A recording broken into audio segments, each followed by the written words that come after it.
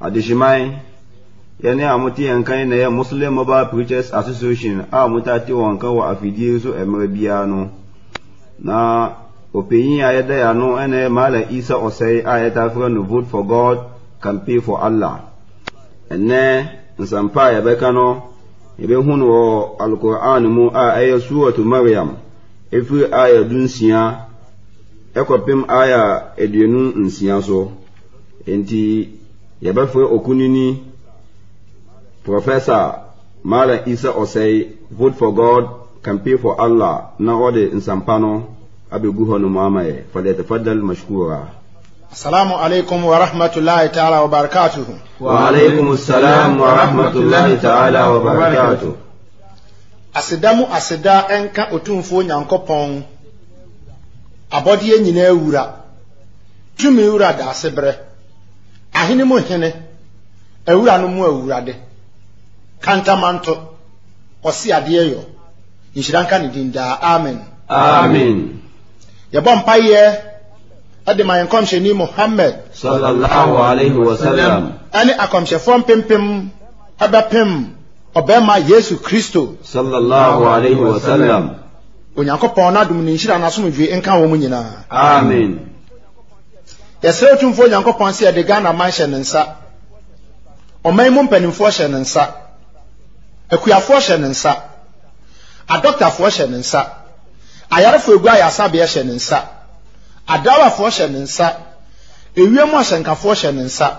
ensuani asenkafo hye nensa akopofo hye nensa miwura oni tumfo a wode de open na woye yesra wadum no ahumobro sempa ya yebo yesra ohu ye mobo tie ye mpa ebo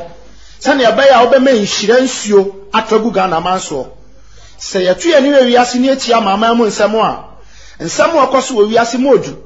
ateti ye no haw a eba nipa maso esan yawodo a esan amanfo obeti esi play ahwiase obeti esi we ya esei obeti esi asase awoso miwura esra ohu ye mobo ansara temu da namra no wonko ahu ye mobo na yie mfiri saa wo haw ni ateti mu na ma ya dwene ye betumi de asom wo sane ebe ya danko matemu ada no yanko ka briguofo ho odefo je mpa Yesu maye wadum nti amen amen. Anopai ayamunua moba monana mofase Mallam Issah Osei nkitawo a mepesa menimu die anopai no aye Qur'an nsempa suratu Mariam etre aduonu etre dunkro na kakra mepasa mesre agidiefo ne se abre bia ye nkiremu ayeye no enema bia ekira adwen na to sintidia de magidiefo ena Muslim Mobile Preachers Association yapese ya ni mudi ho nkita ho otumfo nyankopon na domene ni nhira na somdwe enka yenda amen. na abre bia ya na nipa ne Peter aka se o Mallam Issah munsamo amoka de ye pa demo Yesu Kristo amonyini ni enku ana ehame so obi ka sapa na mihuru ni amenye na maye mere adentia efise se ositi ase efa no eyisoronko ne sede menso megidie tie se e ka so je obi di a se ho ne aje obi die oje obi di a na odo no oje obi di a na sem ye wasem oje obi di a ne bibia wo pe oje obi di a ne su ne yeye ane ne nkasa ho ane ne bibia wasem enti so obi kasa ye nkramofo ye ne Yesu Kristo ni a na me hunu se de emi sinka ebisa me gina ye fra me Mallam Issah Osei midni Issah na Arabic name a wo de ba ye twi ya na ye brofo mu a Yesu Kristo enti me na no na wenyi obi ni a obeto no bedi enu nti odumfo nyankopon abra wo born in komsheni Muhammad sallallahu alaihi wasallam na woyi komsheni adne ba wi ase no o ka kire komsheni Muhammad se Muhammad biribia da me hye wi ase na wo maaye ane de wa babeto a wodi wani ahunu ane de ofiri wi ase ansa na ebeba no me nyakopon me yi akere etu be Qur'an mu a nyame wansuma bibia asem bi esi ye firi bra nyakopon ba ade ye akopem se nipa ba asase so akopem se nipa firi asase so ana komhye fo ni firi asase so no nyame wan fansuma komhye ni eti Qur'an no amu no atemuda de ebesie bi atemuda nyam maaye de ebesi bia no nyakopon waka ho asema kire komhye ni Muhammad sallallahu alayhi wa sallam samaba ta tie ba fidie so a me kan nsem bi emu oduro pa firi Qur'an mu tire atemu dane ma be koso ne nsem Onyankopɔn wo beye de ode beye agediefo de ode ba ma adeboyefo de ode ba ma boniayefo won ma yiri won ho won ma woyɛ konkonsafo gyirabre bi ani pa obetire mu asase so asara atemu daba no Yakopɔn ka ho asɛm tire ne komhye ni Muhammad sallallahu alayhi wa sallam etu ba ye Qur'an no mu a ya wo chapter eye Yesu Kristo woni ne maame chapter ya fra no Suratul Mariam na die nti ameka sa ne se Yesu Kristo be wi ase koi emfie ahenum aduosom baako ansa ne ye be komhye Muhammad sallallahu alayhi wa sallam 571 age ansa na Muhammad obebe wi ase etiniema na obema kese no abeye kro no Muhammad wa nhunu nanso Yakopɔn da ne nyina adi ade kyerɛ ne komhye Muhammad sallallahu alayhi wa sallam esane no obuku kronkron de Muhammad sɛ Muhammad kasa asɛm kyerɛ amanfo na kyerɛ wɔ me Yakopɔn mitumi ebisɛ saa bɛma no na wo ni wiase maye ɛne ni wiase awieye no ato agediefuo pisi tudua wo wiase ama enipa ne bebre ade na kɔgyina gyina bra wɔno wanuru hɔ ɛne obinom so asira na ho ɛlimiti ni gyina bra na no na Yakopɔn kasa kyerɛ ne komhye Muhammad sallallahu alaihi wasallam awo Qur'an Karim mu sɛ kasa kyerɛ amanfo no na kyerɛ wɔn me Yakopɔn mitumi sɛ bibia na ɛyɛ no me Yakopɔn me na me bɔ soro na me bɔ asase ana ma bɔ abɔdeɛ bi a mepɛ sɛ mepɛ ana ma bɔ abɔdeɛ no nti kyerɛ me Yakopɔn mitumi kyerɛ wɔn otumfo Yakopɔn ɔma yɛ ntiase amen sɛ wo hwɛ Qur'an nsɛmpa etire dunkron kyikyɛ mu dunumu kro na okenkanfo okenkama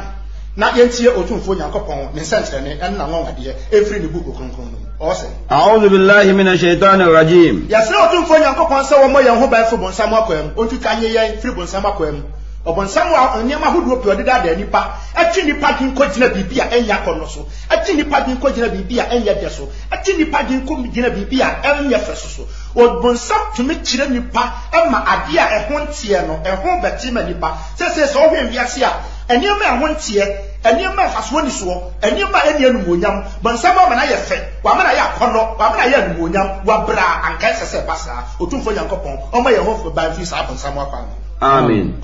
bismillahir rahmanir rahim asma ya kai ya sha se otumfo Yakopɔn dirimu wona yɛ huma bro hene wona yɛ odefo hene agyenepa kasapa nimdie ya ode ma wa komhyefoɔ bra na ɔmnim nwoma na ɔmkasa kyerɛ amanfoɔ no muslim mobile pictures association yɛsra sama yɛsra nimdie ne bi kasa ɛho tie ya yɛbɛka kyerɛ yɛ nuanom ama ɔmakoma tɔ wɔn yam na ɔmahunu sɛ ampa wɔn yɛ nyame wɔn yɛ wabɔdeɛ na ɔmbɛsom saa kasa no bi na fa mai kɔso سورة مريم آية دنسيا واذكر في الكتاب مريم إذ انتبذت من أهلها مكانا شرقيا محمد صلى الله عليه وسلم Onyankopɔn ka kyerɛ ne nkɔmhyɛni Muhammad sɛ ka kyerɛ wɔ amanfoɔ no sɛ na monkae wɔbrɛ Yesu Kristo ne maame Mariam twe ne ho firi n'abusuafoɔ nkyɛn ɛkɔtena apueyɛ fam akyirikyiri baabi no ana monkae saa bere na Muhammad ne wiase ne nyame ka kyerɛ Muhammad sɛ wɔnkae nkɔfoɔ no so wɔn wira fia Muhammad kae wɔn mo sɛ brɛ Yesu Kristo ne maame Mariam ɔtwe ne ho firi n'abusua no nkyɛn ɛtwe ne ho kɔ apueyɛ fam east baby akyirikyiri na wani abusua ne ntam kwan ware monkae ana جنس فاتخذت من دونهم حجابا فأرسلنا إليها روحنا فتمثل لها بشرا سويا otumfo Yakopɔn se na Mariam maame twe ne ho kɔ akyirikyiri a na n'abusuafoɔ no hu no na Onyankopɔn soma ne bɔfoɔ dane ne ho sɛ nipa nse so kɔ sɛ wɔnkɔ ne nkyɛn na ɔnkɔbɔ nam ho ba ɛmfiri ɛmfa abofra bi a ɔbɛwo no maame ne twe ne ho kɔ efiri abusua ne nkyɛn na ɔkɔtena akyirikyiri baabi na otumfo Yakopɔn soma ne bɔfoɔ sɛ ɔnkɔ maame ne nkyɛn na ɔnkɔbɔ nam ho ba ɛmfa abofra bi a ɔbɛwo no ho die ntia saa abofra wei ne wiase mmayɛ ɛne ne wiase awieyɛ no ato obi a oni gidie no ato ne sintidua takbir Allahu akbar ɔsɛ dunwaje qalat inni a'udhu birrahmani minka in kunta taqiya wase na abra maame Mariam ohu obafoɔ no saa abra na obafoɔ no nyame ma ne dane ne ho sɛ nipa sɛ so na abra maame Mariam hu obafoɔ no ɔka kyerɛ obafoɔ no sɛ wusuo Yakopɔn dia emmɛn baabi a mewɔ ha se wo ye gidie ni nyamsuro ni dia hwe na wa meme adentra eye nyamsom nhihye ye se oba won ware ya wonyinsan eti sabre no wo hwe ya sanche amamre mu ha na eye mpanyufo no mmra no wo amamre sa baba wasisua ansa no obanyinsan no ne agoro na brechima no na nipa si fie akoye no ho ade aware no abi atena se ya asante amamre ansa no akobem nchen se sabre no wo busua kuba wampane ya ma wo banfa sa akwan no so no na wo befa kwan bi so anyinsan wa bra wo ene ne mpanifo nim se agoro na bra no wabo adwaman sa konya kora tomu fie na se nipa no wo ye dihia yetumi di tomo pen ya ba mo ntara konya no so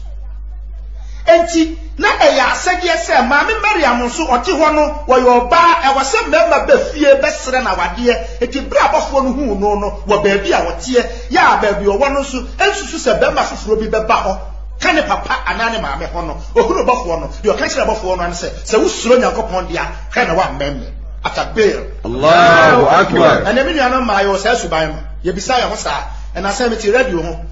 ana omo ka awarka ho asem na maami bi renge no renge na sem o kan ne se no anka yanka sankyira mema no no okunu ni ha okunu wa abruchiri na bema bi abachinchina wono maami no anope no maami ne kana enum nsem nyina still la bema ne si no so chinchina wono anope no na owura bi so renge no ka kire ne se na wo okunu no obi se chinchina wo no ope wo na wo nso wo ka se na ate wase maka wo muya na wo ka ya wo muya ne de na wo ye titi hono bema hunu wo ba wo okunu na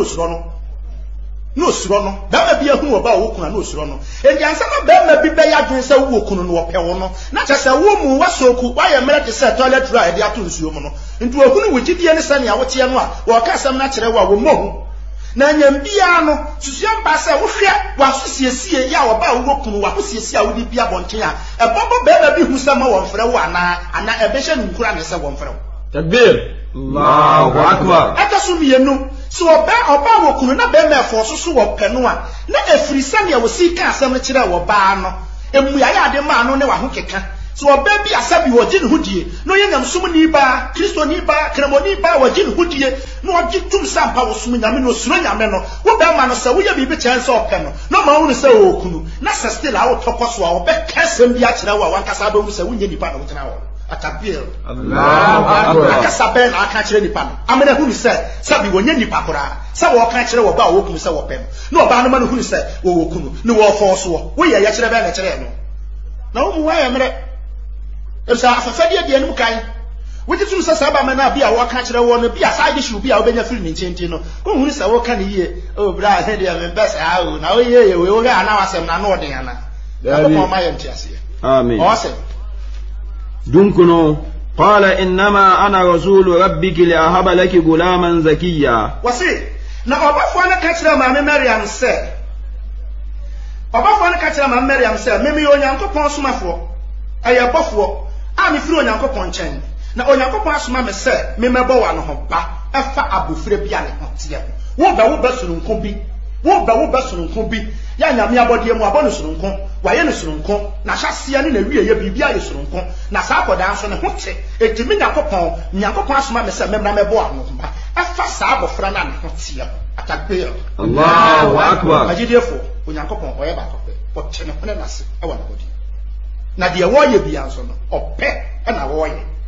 woni executive committee a woni o mo plane etisi anyame asusu se bibi we ye na meya a oni obi one na adwene ho amani pakora na ka che ne se bia bi we di tai atakbir Allahu akbar ose abienu qalat anna yakunu li gulamun wa lan yamsasni basharun wa lam aku baghiya na ma mi Mariam ka kire obafo ne se na ebeya dan ana mewo ba wa bra obe ma bia fa no ho kan me na nso menye dwamanfo abaya den ana koda bitumi abehye me yem bra be man fa no ho kan me na nso mentumi nkoba dwanman enanya de amaye bi da na me hu no bi da na ye musuo ko ba de mam se me yesa abaya na tumi abasa obafo ne ka se na kire mama no atakbir Allahu akbar abienu ba ko qala kadhalika qala rabbuki huwa alayya hayyun wa lanaj'alahu ayatan lin-nas wa rahmatan minna wa kana amran maqdiya wasi na obafo ne ka kire maame ne se maame Mariam sara na wura Nyankopɔn ne de otie One dear, where Atiasifonia copon, I be beer and yenna. Where Atiasifonia copon, I be beer and yenna. Na, when Yankopon per se, or this arbor Franayan century, and they may be as. Or two for Yankopon, or pursue this arbor Frano, what in the yan century, and they may be as. Na sabo Frano, where Yahumabro are a free or two for Yankopon chain, at Jemma Adasama. Na Sasami, a Otun for Yankopon, Washisha Tuho, so what beje, a yan and shisha ye, so a fast pound whistle. Aboni pepi ama wa yesu no nko e wona bodie mu na ye senkyere na ni anwanwade na ebeto boni ayefo sintidua na ebema agidiefo abisa pa otumfo yakopon oyetumfo akabir Allahu akbar edin kan no otumfo yakopon watete fam netie adebo Adam ama home kwa home gun no mu e na Adam be ye wo krati asefo nti Adam oni maame oni papa naam aka so mienu otomfo Nyankopon be bo Hawa ayeye nyina ye nana ana ma Adam da na ho ana oyi ne mfim mpade baako ana wode yo oba enti Hawa no owo papa nso oni maame naam aka so miensa ana obebo Yesu Kristo ana wode ohu enkwa hu migu ohu enkwa hu migu maame Mariam yam ana Mariam nyinsan ye ana obewo ohotewuni Yesu Kristo nti Yesu owo maame oni papa ataso nan ana otumfo Nyankopon wabebo yen na wode natie bo Adam ne Hawa wiye ye no wantete natie anwene nipa bio na mo woni ma nipa no ane ye ye ho nti meni omienu de obema ne oba hia sebe ade bi efiri bema ho beko oba ho no eno na eye wu na eye me gwen kire se otumfo Nyankopon pese wo kire yase na wama ewiase hunu se wono wo Yesu no nko ya bibia ne nense lam yalid wa ngoba wa lam yulad wo binso anwono wa lam yakul lahu kufuwan ahadun na bibia ne sa otumfo Nyankopon nense Yesu wono nko ha takbir Allahu akbar anu ntino Onyankopon ba so ka kira me no mienu se mimi abranche ababawa ya wo ya ahomaso wo ya hantan hweyie wono henu efiri wo hwenu mo ba sa henu ba wo hwenu na ahim to fo mo a hweniye wono no sa wo ya kasesam na wani nso ade na wo mu ade na apese o kire se wo nko ane wo nko a si abotre na Nyankopon se henu efiri wo hwenu mo ba sa na wote sa henu no ana odi abo hene na odi abo hene ana odi abo hene mu hene ana odi abo mpanimfuo odi abo nimdiafo odi abo homanimfuo odi abo asenkafo odi abo asikafo odi abo ahiafo odi abo abodamfo wabo jimifo wabo nyasani wabo kwasea sabe wono ni tumi mu atabir Allahu akbar ose koso eduanu mienu fahamalatu fantawalat bihi makanan qasiya na obofo no ka sa no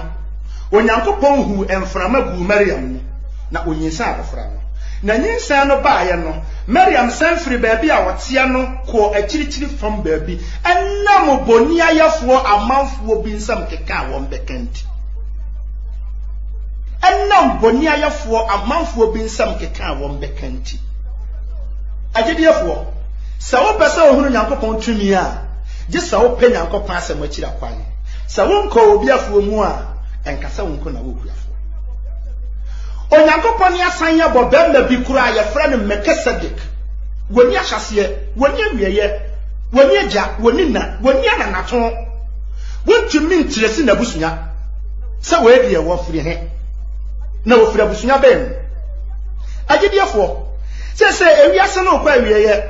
na nipa fasu bi ato wɔn ho so a ama akɔba sɛ wotumfo Onyankopon ni tumi a wɔde bɔ adeɛ no yɛde ato nkyɛn ana yɛde yadwene na ɛkyena wiase na momie misa se ensuo kura egu kakra na agyae sanka wo bi no ode ensuo na kai soro ho ana wo kipu ana okura mu ana ne nsa gyene a aka wo hwɛ a saa nipa no wo gyai mu a na ensuo se to a kebeden sara na Noah ba ye no Noah beka agidie ni adensakra ho asem manfo ammu nipa ammu na bra wodifo no wagusu a wo kasa no amanfo huru no akire Nyankopon ka kyensa wanya pamo adaka na odi nsuyire bese wiase na nipa no nkɔhye nsuyire no Suratul no na bra Noah hye ase pamo adaka sara na boni ayefo a wɔn anu nsankanti Mariam-Twi no firi baabi a wɔte akɔkye na kyirikyiri baabi anam so wɔn pɛ so wɔbɛte akoma sɛ yasɛm wɔn mo ka ninti no Sasam Corona non catch Noah. Yabaka and say Noah. Now fair dear, oh, what an carpenter, why you have some kind of carpenter? No, I had that can you hear Yana Canano. No, man for a man, yes, sir. When you upon say, one more anti-nature, I no imagine as a bodino. What in Sweden, the Sassy, Nasada Kawe in a moment in the moon. Come off for Hulusano, a back of some chest, one may again say, you cry, you need to few Krumha. It is a Wada Kawe and I see a better in the Mudia, and yet the Wabaya Janambia. Or man for Nija or Mwana, maybe that can no money, ma. Now, nobody saw two for your coupons, and you were now there was a million coupon, a mabadi, and a baby there was a sweet and son with Juma, a dear natural weapon. I can appear. Allahu Akbar. When you coupon my idea be Baumanum, Nipa concept your Yarapata, or Yareto, Neniafra, and Pompabo Bono, and no Droniho. That could Nipa Bacon and near Fra Yarapata, or Yareto, Pompabo Bono, or Kono, what that can work with Jana 9. What do I want in a 90 hour no moon and new idea? And idea so a Janaya and Mawadaka you, what Yamuno Petriano, Cotard, you, Tim, a one in the Yachi, Nempoko, Nepatako, Netonoko, Neniabu, eh, say no Adaka, Janaya, one who say, Drew, Bebe Pian, or then Thomas say Honum, a while what it is near Ma, what it is be a ma, what the coffee. Well, from month for now, month for Dimirika, and near Danono, a month for Yatra, what then for the, and your money a better tea, make us say, not at a Janai no, I what that can move, a more da home wine. Now, Papa catch it and never know. No, what's no, I guess I'm not catching a war. In the ma amor who is out of shay and Yakuna now, one fire. Minamibo nipa, na minamabo biara. Na minimudia me depo nipa minimudia me show nipa se he o papa betumi akere wase wo papa wo na so te soro wo betumi akere wase wo me wo nkwada abrim se na asi yare ha me okura wotumi o tra fo mfie miansa na ntumi nante ene onyi na asese atabil Allahu Akbar. Ajidefo yankramufo yaji Yesu Kristo di 100% se enfie ahennum aduoson baako ansana Muhammad or Bebadia. Let us say, Comsheni Muhammad, Sallallahu Alaihi Wasallam, Yakopone Adja Bibia Diacheno. Nanyamiso of Bibia Sumano. Dear see Yana Muhammad in your dear see Muhammad Renim, and Muhammad Rachid, yes, ye, Nina Quran, to Bibia knew a bit in Yasuma. Waiting near the Ayajina Fideso. Naya Chire and someone Nipanchiasimu. At the Amma Adasama, Sanya Beya Adasama Behuni said. One month's work with the fata. If it's at the middle, what even country and go on, sir, one tea, a Mallam South, a catcher. One tea, radio so, your catcher. One tea, Kagetia, your catcher. One tea, a sardem, your catcher. No more way as Brachi. And more my young as Brachi. More my young fan, Yanko body and see on someone. No mono, young fa or 2 for Yanko, 2 minutes and no Yamano, if it's a one no, and your fata a year. In Shira, Asumjie, a Indian, and Kayin. Assalamu alaikum wa rahmatullahi ta'ala wa barakatuh. Asedemo aseda enka otumfo nyankopone oya abode nyina ewura. Ono no oya humobro hene odefo hene.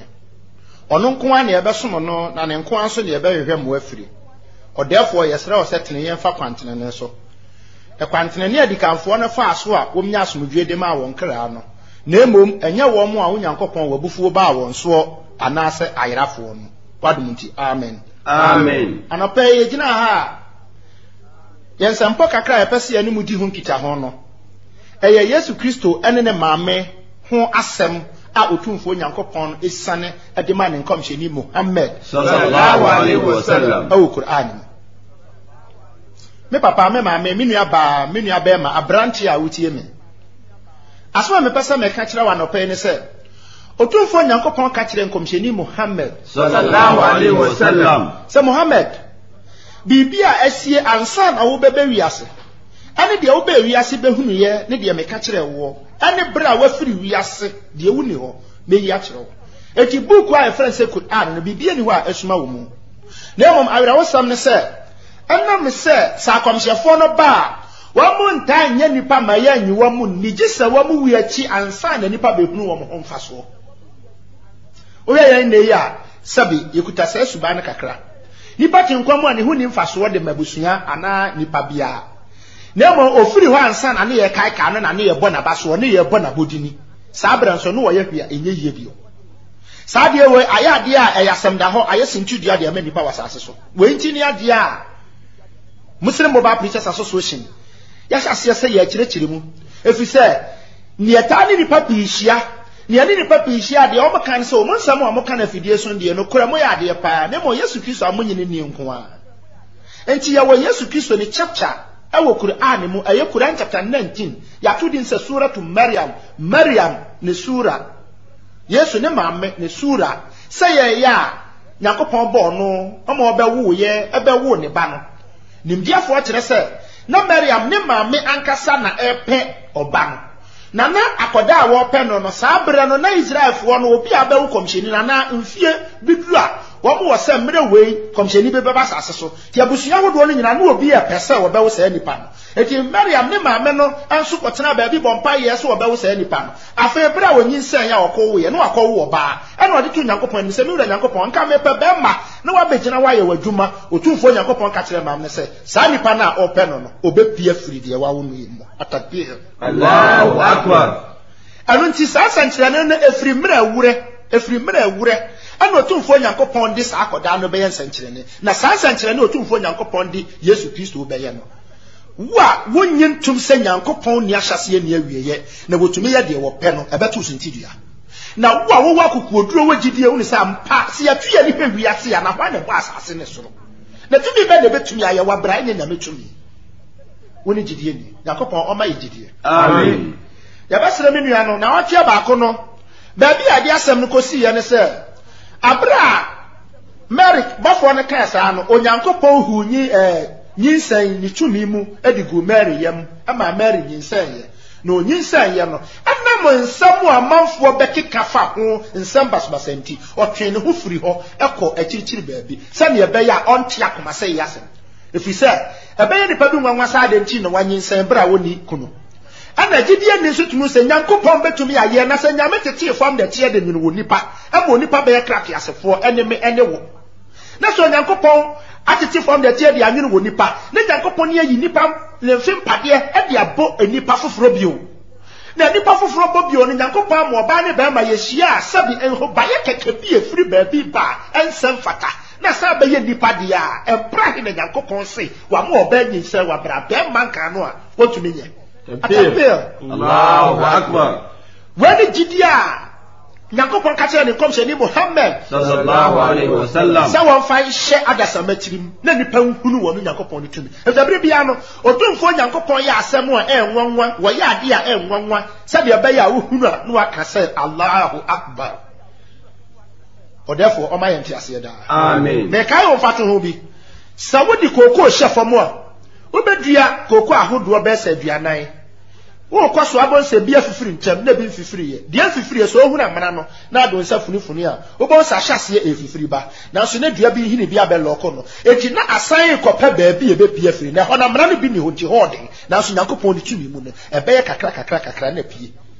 satumfuo we no dia mpa na ye ne ye na e dia na ye Onyankopon ye na e wa asase so se wo ye bibia e be kire ne so ne do bie no na ya dwene tumi kire ye so no tumfuo Nyankopon de bibia ye ne sa no adwuma therefore o ma yenti ase amen okay kanfo obato aso ewo nchichemu aduasa miens aduonu miensa no Quran chapter 19 verse 23 to 35 o say kosuma a'udhu billahi minash shaitanir rajim yasra otumfo Nyankopon so otutanye yemfiri bonsam akwam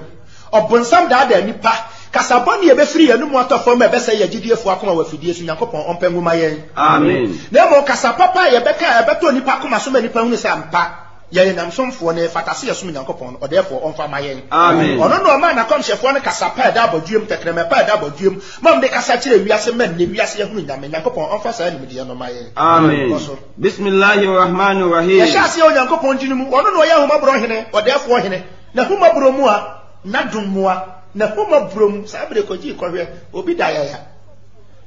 sabre obi so ane ho dendenden hwe nye no wamuni ahwekum wawu abro bi so tifia nko no na so ofiri ho no kra na enipa nya da no bitinemu wono so hwe nya no wote ho therefore o ma yenti ase amen koso eduonu miansa فأجاءها المخاض إلى جذع النخلة قالت يا ليتني مت قبل هذا وكنت نسيا منسيا وسي na ebra awaka ya maame Mariam no ofiri dua no a wote ase sa dua we na ase na Mariam na di akomaseye kan se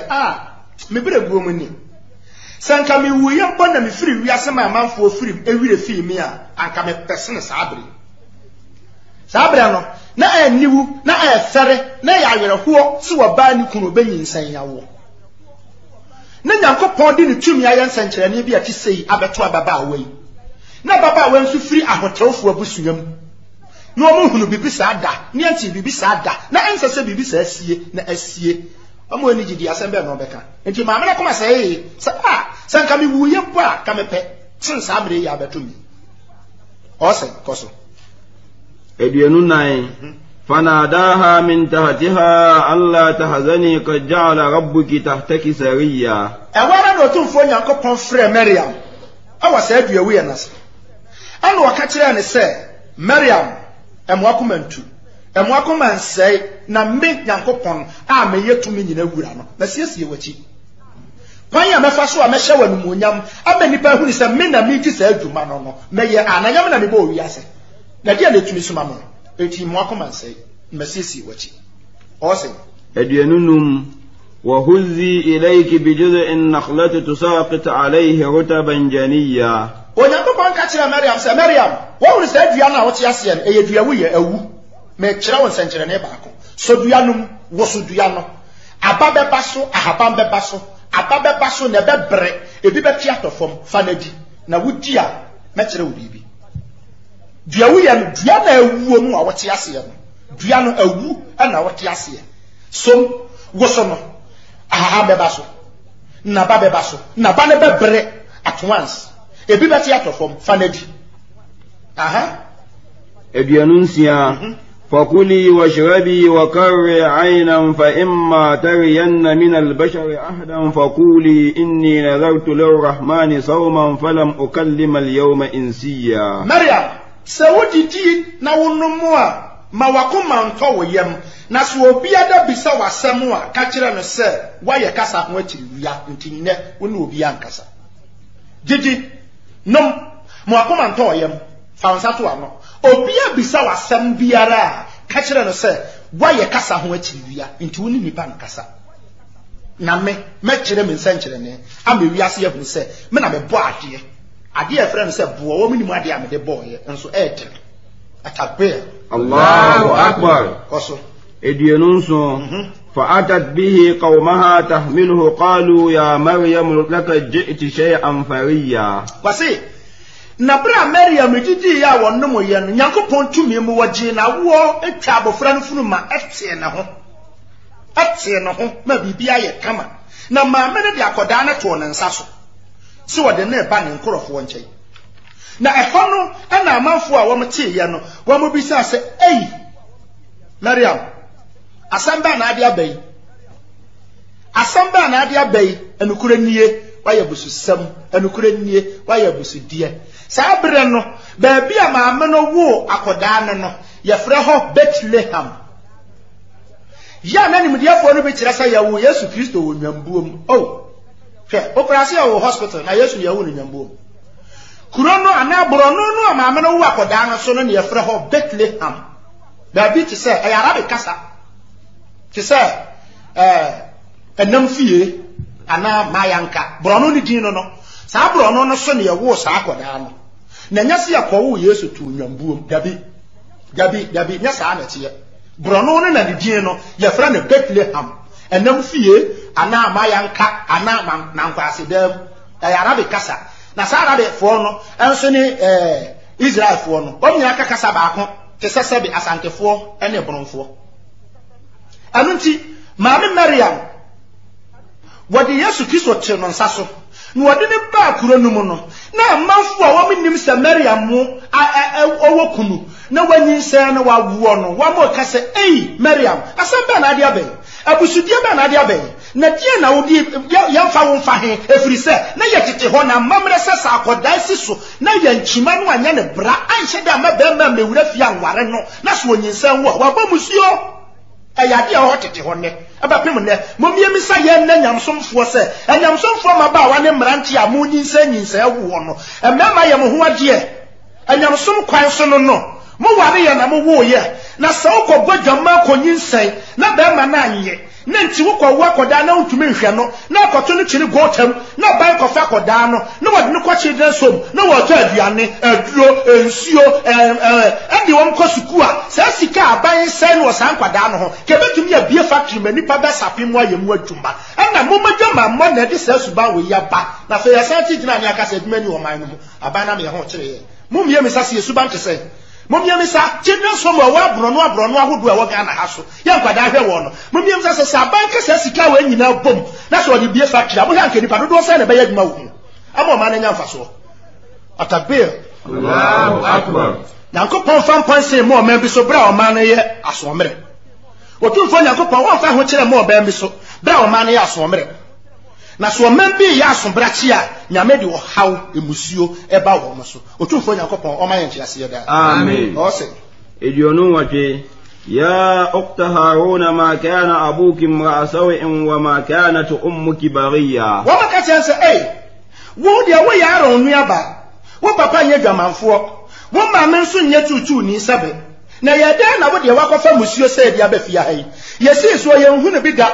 ya sanchi mem ya nya ne saa oba ware ansa na wawo ayada na o Mariam de wakofa musuo chi se dia ba edionu kono fa asharat ilayhi qalu kayfa nukallimu man kana fil mahdi sabiyya sabre na otumfo Nyankopon ya ka kire Mariam se won didi wonnom won fa ne nsantu na no obi kasa no ho a won kasa aye kasa ho akiriwia etibra nipa no bisa Mariam saa no Mariam tene ne nsa da abofra no so na amanfo no kan se na abeya dan ne ebetumi ni obi a wodata na mu akoda sabe ne hu moja entuma go kekere no abeya dan ne ebetumi ne no akasa ادريسا قال إني عبد الله آتاني الكتاب وجعلني نبيا أوي أنا أنسانترني ديكاي أتكبير الله أكبر وي أنا أنسانترني ديكاي أوبما يسوع كريستو صلى الله عليه وسلم ويا رأساسه ناشاسيه abra Mariam kansa no na manfo no kansa ne yebede ne ani akoda wodata na mu akasa no Mariam atene ne nsa ka abofra no so no otene ne nsa ka abofra no so no wo bisa abofra no sa pe danu a yawo Yesu danu a okasa se me Onyankopon somafo me akoda na be dan nanso no atabel Allahu akbar me Onyankopon akoa na wasoma me se me mra saasi so na wama me buku ya memfa mekire me manfo na waya me nkomhyeni me Onyankopon yakoa Onyankopon na asoma me se me mra na me mekanya me sam enkira manfo wa asasi so atabel Allahu akbar sa wonya gidie ne aka kyewo se Yesu Kristo ne nkwada abere mu a ye wo ne danoa one day born danoa okasa ya sa wonya gidie ne abekire wadin na malam jewa wo jetum sa mpa Nyankopon betumi aye obetumi na wo betumi aye na wo ye biase ne saa so atabel Allahu akbar awesome اديسا باكو وجعلني مباركا اينما كنت واوصاني بالصلاه والزكاه ما دمت حيا wase na wasai ade na dom agumi so otumfo Nyankopon wode ni nhira na dom wode agumi so awo ba biara mekọ na wasai ahyame se menye asọre na menyi ntutusuo dudu awo bra metenkon wasai ahyame menye asọre nti Yesu Kristo no oye sanda no ba ta amre bi onne suafo no ko ba bi no ko bom paye no oye sanda no wahyame so se menyi zaka menyi ntutusuo dudu enti wonso yi ntutusuo dudu wa yibi da menyi akora mbo wa zakada ojetie ni wa ntutusuo dudu da na so be na kese ni yi ntutusuo dudu a na so wusua no dia na wusua no ne bibia atakbe Allahu akbar awesome اديسا مينو وبرا بوالدتي ولم يجعلني جبارا شقيا wase na odomfo Nyankopon ya san hye me se menya yemye emama wofo na wanyame akesesem ana tibonefo wa hye me se menya yemye menya humabro I have to be kind to my family I was say menya humabro de mama wofo na wanyame se meya akesesem ana memeye tiboni ni emfa musuo emfa mamanfo nti wo a wonnim na obefa Yesu ho afa musuo bi no Yesu de wada ne ho adi akere wada ne ho adi akere wo ngoma hodo nyamsom ngoma hodo bi a ewo wiase mu elisa wamfa na wo de wadwene ye de wo pa atemu da no nya won ma esim se awurade no na be kosoro aheniem na emodi obeye Nyankopon apede da no nipa bebre be ka kire me se Yesu ya na me yade udin hye nkom yade udun sa yade yade udun ye nema pie Yesu so obe pai mo ka kire se hey mumfiri me so nko me hu mu da mo amoye ade a enkyene de be na enkyene e be me Nyankopon so ma me no de odunfo Nyankopon de ma me na me da na di kire mo ade na mo de mo ye de mo akoma pa me nka kire mo atabir Allahu akbar Osei والسلام علي يوم ولدت ويوم أموت ويوم أبعث حيا وسي na asumdwe na beba me so woda ya dia wo me asumdwe kura na beba me so woda me wuo na asumdwe beba me so wo ada me san sori bio e wa temu ada asumdwe nko a nti be ma na wa me esuntudi amfa me ni pa bia wasase so nti wo a wo be me na ye osuntudi am na sese wo de wadwene ye de ope da no mo amoye de mo pe no na manye de Nyankopon pe no na manye de Nyankopon de soma Yesu no na mo ma Yesu bro de ye soma no so no Yesu so be ka kire mse go hu muda mo mfiri no so go get away from him mo amoye ade a ehon kire atakbir Allahu akbar Osei ذلك عيسى ابن مريم قول الحق الذي فيه يمترون وسي na weni ensamo a Mariam bano ho nsamo a ya eye no kurem ewo Qur'an mu ye we ane Yesu Kristo Mariam bano ne ho nsamo a eye no kure a Nyankopon da na di ade kire ne nkomhye mu Muhammad sallallahu alaihi wasallam ewo Qur'an mu to aso abiasen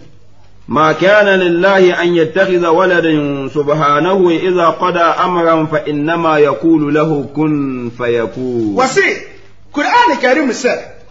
komsheni si Nyankopon sa men kan kire mo say ahote won ka wotumfo Nyankopon aburu wo Nyankopon tumi so say wo be wo ba na wono de wo ba ade he is a creator wo ba ade na biribia da wo pese wo bo na ade no de wo kan say enye ho na aye Otumfo Nyankopon no de lam ya lead won ngoba walam yulad wo bensu wanwono walam yakun lahu kufuwan ahadun na bibia ne nsa gese wono nko a ono de oba de he is a creator so whenever you want to create something he just says to it be and it is. That is the supreme commander. At-takbir Allahu akbar. That is his supreme and none ni to me and penifo sabio sankefo bo baby say otumfo owro kawa o di firi betire nana se bra na wo ba nana se ya nyemra ne ya ji aba e tumi kasa eti Nyankopon de wo ba ade ne mfato woni se sabi wakokuro bi so na wo hene wo ho na asase ya da ho no ye wo hene no dia na wo hene wo kosere hwan eti se Nyankopon wo bo na de no a woni executive committee a woni wo plan whenever he says to it be and it is ahote kwa otumfo Nyankopon amen so wono de oba de eti bibia ya tue ne ya hu no wiase na Nyankopon sa na odwuma enti me nia gide ni ba bia me de masem no si ni se mo ma ya mfa asem a eburu ya hu odin ni ya hu ni mu so anto aye ho so emre bi beba ne nipa nche nkwam na ba bia ya koro nso ye nim akonta be na wukobuo ahobua be na waye